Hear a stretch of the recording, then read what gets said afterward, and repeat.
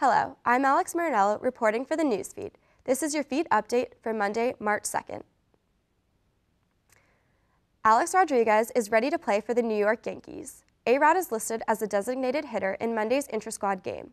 Suspended for violations of baseball's drug agreement and labor contract, Rodriguez missed all of last season and is trying to return as his 40th birthday approaches in July.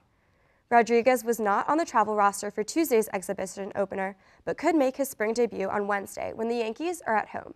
Rodriguez has been working out at third and first base. The three-time AL MVP has not played a full season since 2007 because of the suspension, operations on both hips, and other injuries. Businesses that use waterways in the Northeast are feeling the effects of a cold winter. The frigid temperatures froze more than 10 lobster fishing boats off of Portland, Maine in February. Right now, the Coast Guard is cutting ice on the Hudson River in New York to allow barges carrying heating oil, gasoline, and jet fuel to pass through. The ice is 1.5 feet thick in some areas.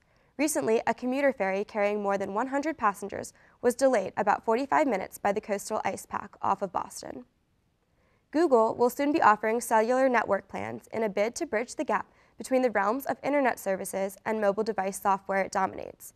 President Sundar Pichai says Google, the leading internet search engine and mobile software provider, is working with unnamed network operators on developing a cellular plan.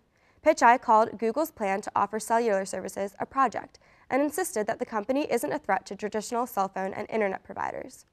Pichai said one example of the company's goals is finding a way to provide a seamless internet connection when a device moves from Wi-Fi to cellular coverage. And that is your feed update for this Monday, March 2nd. I'm Alex Marinello, and thanks for watching.